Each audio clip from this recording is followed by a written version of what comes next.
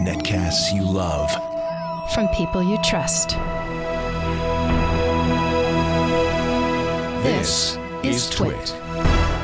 Now we have Leo Laporte back again here over in the living room set. So we had to hold this to the end of the show. We did, yes. Because it's just coming out now on AT&T. I think Verizon's got it. This is the new phone. You know, this is the season. Now we have spring is the season of the new phones, like crocuses. All of they them emerge. The HTC, the new one, the M8. Any minute now, I'm sure we'll see a Nexus 5 from Google. But this is the one that Samsung announced at the Mobile World Congress and is now out available. Just came out on U.S. carriers. So you just got this today. Yeah, Galaxy S5. This is an AT&T version of the Galaxy S5. So I haven't had a chance to review it, but what I'll do is I'll show you it and talk a little bit about what we can expect. And then next week give us a first look. I'll have a review.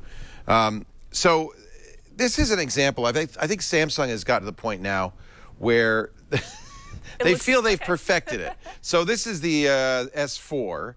The S5 is a little bit taller, very slightly heavier, 15 grams heavier, very slightly wider, and it's about 1 millimeter thicker. So it's not so very different from the S4. Let me get it out of the box. It's very similar, though. But it sure is similar, isn't it? They've added to the battery life a few hundred milliamp hours.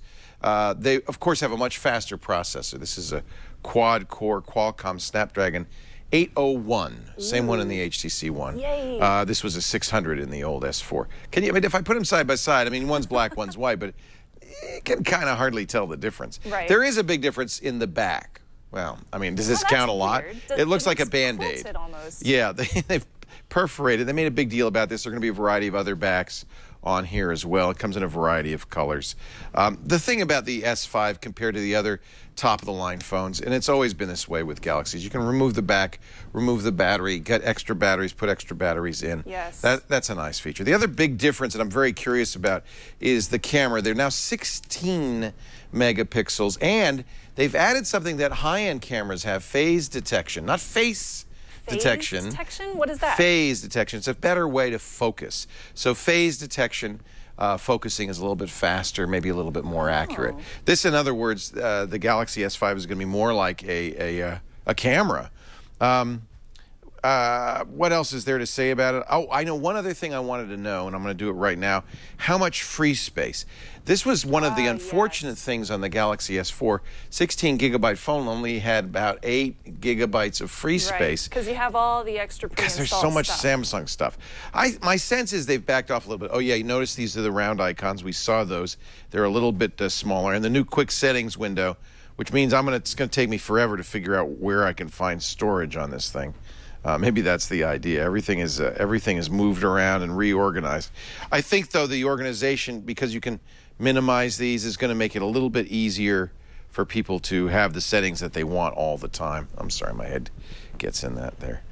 System is probably where we're going to find this. Storage, there we go.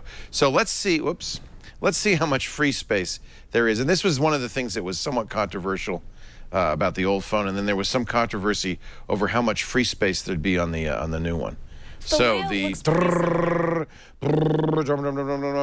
The total space, it's a 16 gigabyte phone, system memory, used space, cache space, 10.93 gigabytes. Wow. So Samsung did do it. They were able to get a little bit more space. Not a lot, but a little bit more space on the phone. That means they've probably reduced the amount of extra stuff. Actually, they did. One thing they've done is you don't automatically get the Galaxy Essentials. You have to download them from the Samsung store. So that's a good thing if you didn't want Watch On, their TV app. If you didn't want to watch, you can install it and you can uninstall it. So I'm glad to see that. But boy, it doesn't look very different. The S Health Hub is still here. That means this phone can be used as a pedometer, kind of as a Fitbit. And remember, this also has a heart rate monitor now. Right. But you have to stand very, very still to do that. And fingerprint sensor, which is kind of cool. I'll give you a review on that next week. I want to give it time to really play with it. But there it is. It's a 5.1-inch screen.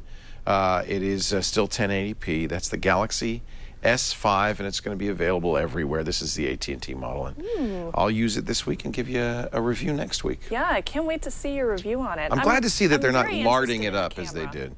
The camera should be really the interesting thing Yes. here.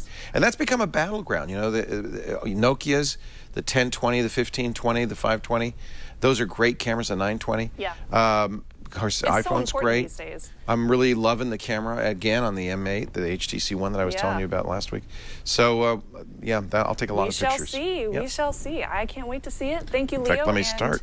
Next week, you'll see his full review The full of review. the Samsung Galaxy S5.